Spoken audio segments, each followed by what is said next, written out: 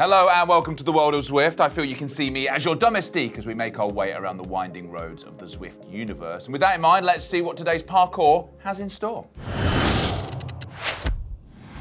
Join me and some of my bestest friends as we go off the map. Nathan Guerra gives us the inside track on the next Zwift Classic route. Lead game designer Wes Salmon tells us all about the latest in-game updates. Shayne Gaffney brings us the next thrilling instalment in his Workout of the Week series, and learn all about the tasty burrito in A-Zwift. But before we start, if you fancy liking this video and maybe subscribing to the channel, that would be aces. And do you know what? I'll give you a moment to do that. And while you do, I'll be working out if my mind reading lessons have been paying off.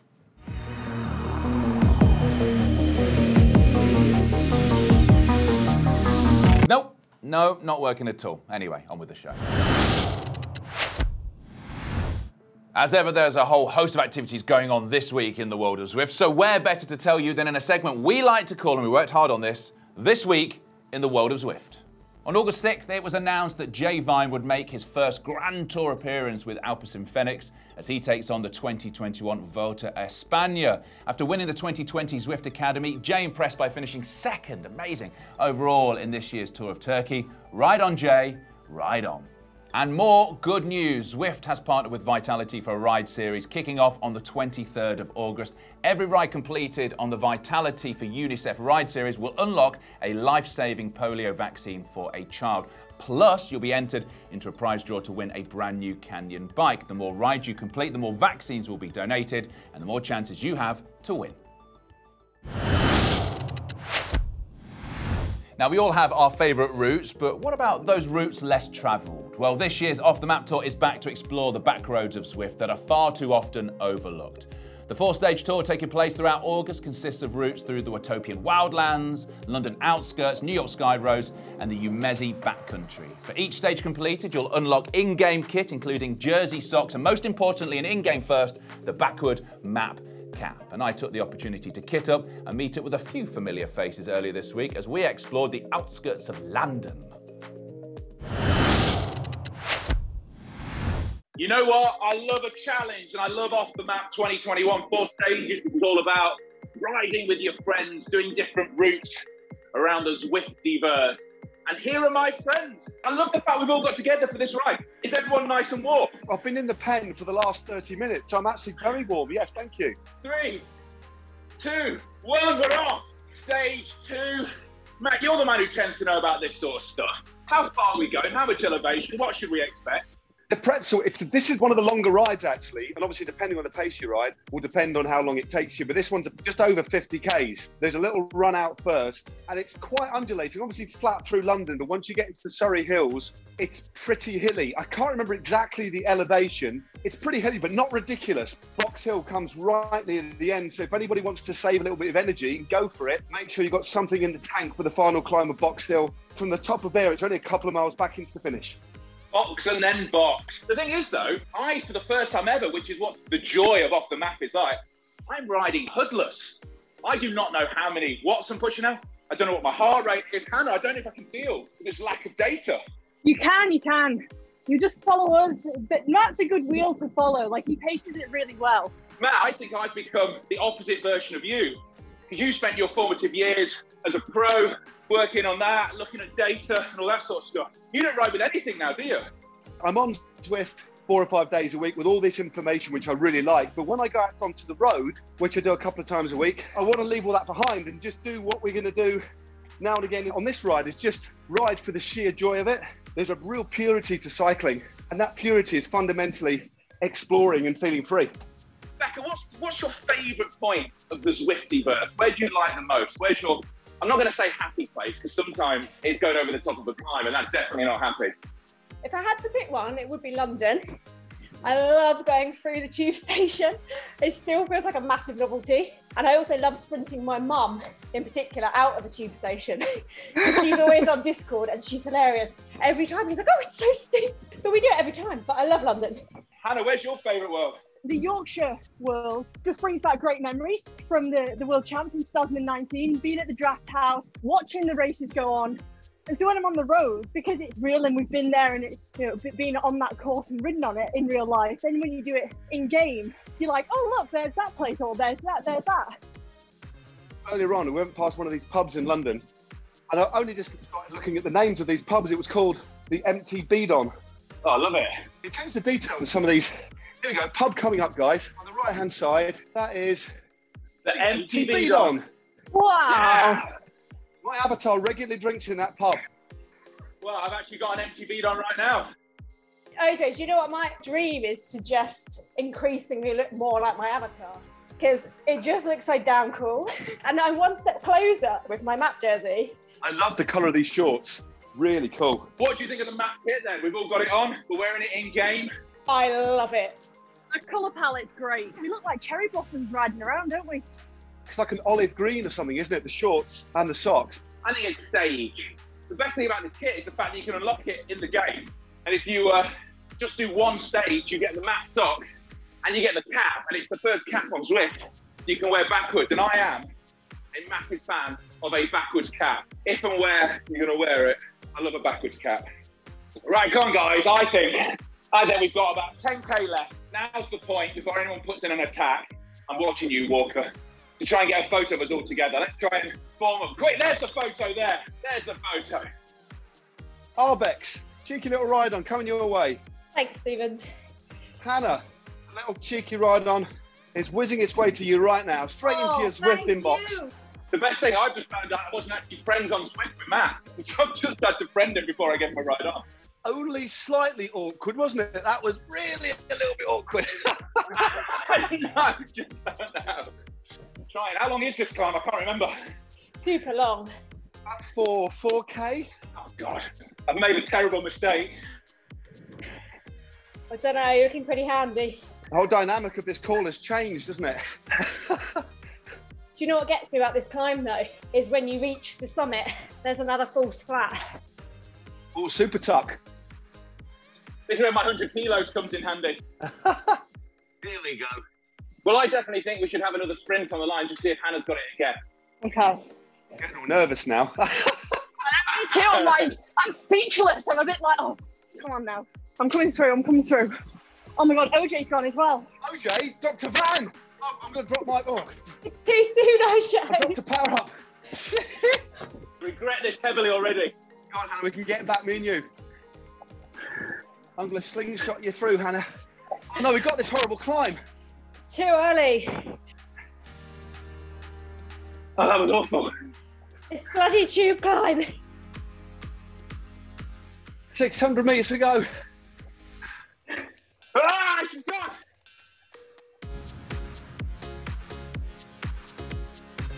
That was so stupid. Well, there you go. We've just done stage 2 of Off The MAAP. It was absolutely wonderful. We had fun. We had coffee stuff. We had laps. We had banter. We had a couple of sprints, which Hannah won. So thank you, Matt. Thank you, Hannah. Thank you, Rebecca. Let's do it again soon. Let's not wait so long next time. Let's get it in the diary. Bye, everyone. See you soon. Definitely. I need to lie down. Cheers, guys.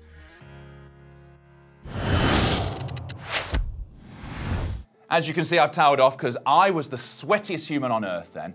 You too can get your hands on the IRL version of this exclusive MAAP kit by completing all 4 tour stages. You'll have the opportunity to freshen up your wardrobe and be the envy of your next group ride or stand out at your local coffee shop. And don't worry if you've missed a stage at this point. There is a catch-up week scheduled specifically so you can explore routes that were previously available. Follow the link in the description below to sign up and get exploring. The Zwift Classics series continues at a pace, and this week sees race 6 of 8 with Rund Um Innsbruck. As ever, we have the font of all Zwift racing knowledge, Nathan Guerra, to tell us everything you could possibly need to know about the course.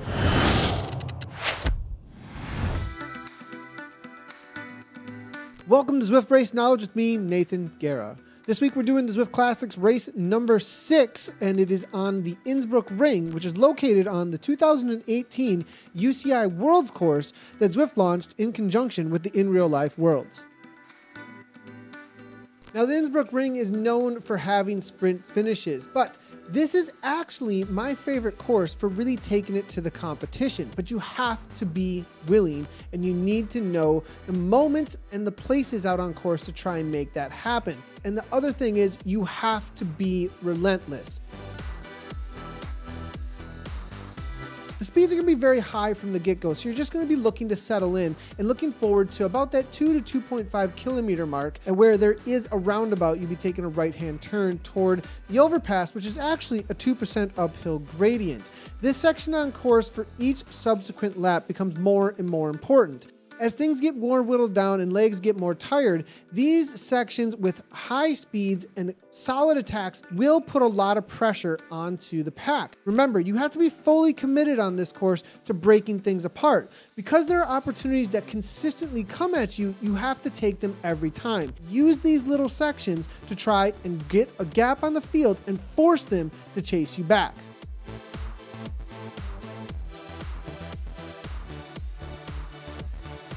Now, as you head into the cobbled section, one thing to remember about this course is you're not going to see the fruits of your attacks up front. You are going to see them later on in the race after a few times over the leg snapper, but you're trying to make things very difficult if you are looking to try and whittle things down and get a breakaway happening, except for on this cobbled section. This is one of the sections out in this course that I say don't really do a whole lot. Sit in, wait a moment, reserve some energy, because your snap over that leg snapper needs to absolutely pop. Now, as you're coming into the leg snapper, make sure not to be on the front. You're not going to be having any feather power-ups. It's going to be arrow, burrito, and drafting power-up, but you can reserve an arrow perhaps for that last little kick over the top. Another thing about the leg snapper, punch it over the top, because you want to get into the super tuck as quickly as you can. It's not going to feel easy, but if you can sprint over the top of the leg snapper and get as quickly into that 57 kilometers per hour, you can get right into a super tuck and drop the competition the quicker you are into that high speeds. And then one other thing, there is a bump a little ways down the descent on the other side of the leg snapper. Pay attention to that. If you don't start pedaling early enough, you're going to lose a ton of momentum. So the moment that you're about to lose that super tuck, start pedaling, and then downhill into the next sprint section. That leg snapper definitely puts people's hearts into their throats. They're going to be over threshold at this point, and this is really an opportune time to make something happen. Usually about 200 to 100 meters away from the downhill gradient off of the leg snapper. From that point, you do get the riders coalescing again, getting into a little bit of a pack and settling down. The moment that happens, boom, I go again and try and maybe get the first across the line for the sprint. If you're looking through fastest through the segment or really focusing on the sprint points, follow the moves here, wait till that last 200, 300 meters, use an arrow power up and try and get away. If you're doing the breakaway, this is a great burrito section. If you do have a drafting power up, use that and just try and hang on to the wheels.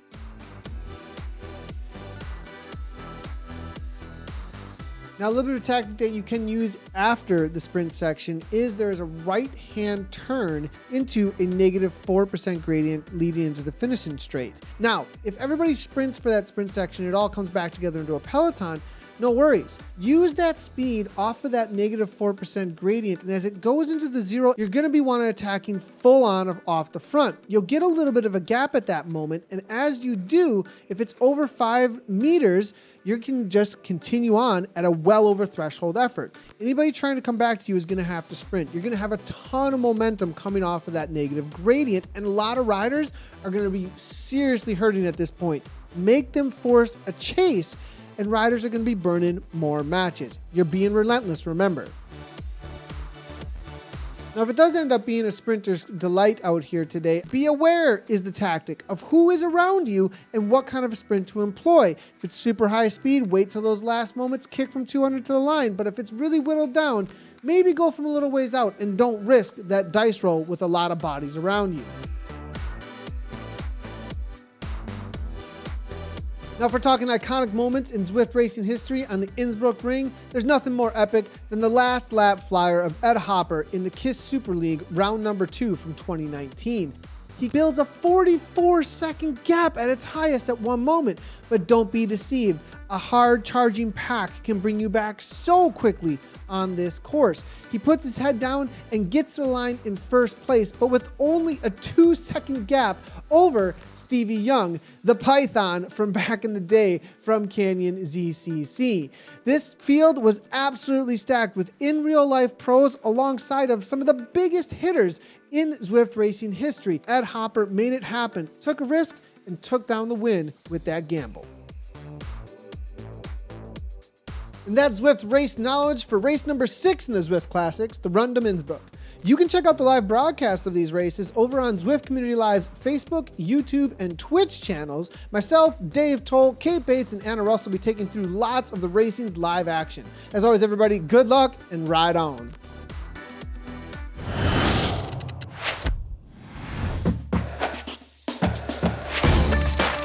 B is for burrito.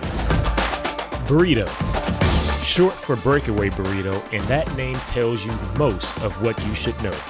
This power-up was recently updated, so listen up. The Burrito disables the draft effect for all riders within 2.5 meters and lasts for 10 seconds. Riders ahead, behind, or beside you will definitely feel the pain. Some may even remove you from their Christmas card list. If you see someone use their Burrito, keep a healthy distance for those 10 seconds. And be sure not to waste it by using it when another Zwifter near you is using theirs. It's not just for you though. You can also use a Burrito to help teammates break away. Stay at the front, let them put the hammer down, and activate the Burrito so the chase for everyone behind becomes way more difficult. Well, if Wes Salmon's here, lead game designer at Zwift, it means it's time for the inside line. Wes, how are you? I'm doing great, OJ. How are you doing? I'm doing all right, thank you very much. And may I say thank you so much for the backward cap, which was a Zwift first, I believe, in the Off The MAAP series. It really is. And I'm wondering how long it's going to take for you to realize which position the cap brim is for the most aerodynamic experience. Is it up or down? Tell me. I really can't tell you. That would be giving away too much. But I think what we should do is get you in the wind tunnel with one of these caps and really settle the score. I'm into it. Just a cap, nothing else. Totally into it. Well, okay, I'm out. Well, I'll tell you what, let's talk about the inside line because you are really spoiling us. We've got some great stuff coming up, haven't we? We do. We've got a number of great features coming out for the next release, and I'm really excited about them. Well, let's talk through them. Two new ones to explore. We have got new routes. We do. We have 2 new routes in Umezi. One is a climber's delight type of route. It's effectively the sister route of the sea to tree climbing route that starts in the southern paddocks. And this one will go counterclockwise through the temple climb all the way up to the Mystic Tree KOM marker. It's about 5 kilometers, but it's 130 meters of climbing on dirt. So this is one of those kind of routes where I typically would do a bike change. I'll jump on a mountain bike once I hit the dirt. It just makes so much difference for slow climbers like myself. A gravel bike would do just as well. Anything that doesn't have road tires is going to be preferred on that type of climb. So yeah, it's one of the really quick punchy climbs you can do repeats on as well. The second one is the opposite of hill repeats. It's the farmland loop. And this is a under 8 kilometer, mostly flat route with a little bit of rollers. It's about 57 meters of climbing. And it kicks off at the northern paddocks in Umezi. And it goes clockwise as well around the farmland. It's very chill. There's no segments to chase. It's very low pressure. So it's one of those routes that you can jump on and just, put in 60 or 90 minutes and just feel good about what's ahead of you as opposed to dreading a big climb. So it's really great for racking up the miles and most importantly, the experience points. Now, let's talk about the UI because there's been some changes made there. Yeah, so this is a really good one. It's one we've been working on for a while, and it's something that people have seen in events for a long time. When you're joining an event, it'll tell you with a progress bar at the top of the screen how much further in the event you have to go, which is really helpful because you kind of want to know that stuff if you're deciding whether or not this event's going to fit into your schedule at the current pace. Well, for free riders, they don't have that. And pairing that with the achievement badge hunting check marks we put in the route list, it's really important that we give information to users about how long something's going to take and if they've already done it or completed it. So we've added that bar for a route completion for all free rides. So if you select a route and you start on that route, you'll see a bar pop up just below the elapsed time and your mileage, letting you know how far into that route you are and how much of that route is left. So this will hopefully be really great for those, one, that love to complete things, two, that want to chase badges. So that way you know exactly how much further you have to go to officially complete that route. Well, Wes, you have been busy, and I am told as well, it's been whispered to me, there's more changes coming in the future as well. Yeah, there's a really cool change we're working on, and you probably saw something about this in the last release where we had an issue with a lot of riders kind of doing a lot of swerving in and out, specifically in Mercury Islands and in London. We've been doing for the last 6 to 8 months a lot of work around what we call pack dynamics, which is the behavior of large groups of riders when they're moving at speed. And if you've ever watched a live bike race, you'll see that most of the group kind of works like a school of fish. And it's very, mesmerizing to see. And sometimes in Zwift, we don't quite get that. And that's what we're working to improve. We want to create that organic flow of a pack. And so one of the changes we've made for this upcoming release is that we've made some tweaks to what we call Pack Dynamics 3.0. And we're going to roll this out in a new way. And this is what I'm really excited about because it allows us to really test in production things that we have no ability to test before we release because of the scale of the events. And once that is complete, we can roll it out to all the worlds. And the great thing about this is that if something goes wrong and we find that something is not working the way we want it to work, we can roll it back without having to release a new game client. We can do that on the server. Oh, Wes, I love it. A real taste of the future whenever I chat to you. Thank you so much for your time. Speak to you again soon. No problem. Thanks, OJ. Guess who's back? Back again. No, not him. It's Shayne Gaffney is back, and he's brought another workout of the week with him. Gaffers, hit us with it.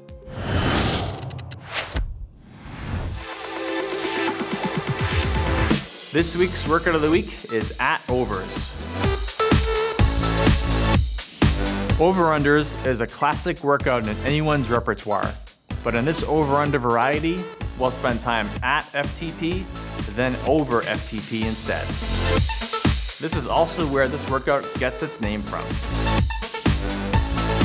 These intervals are a perfect way to mimic the demands of a challenging Zwift race where you need to up the intensity to stay with the pack, but never get the chance to fully recover afterward.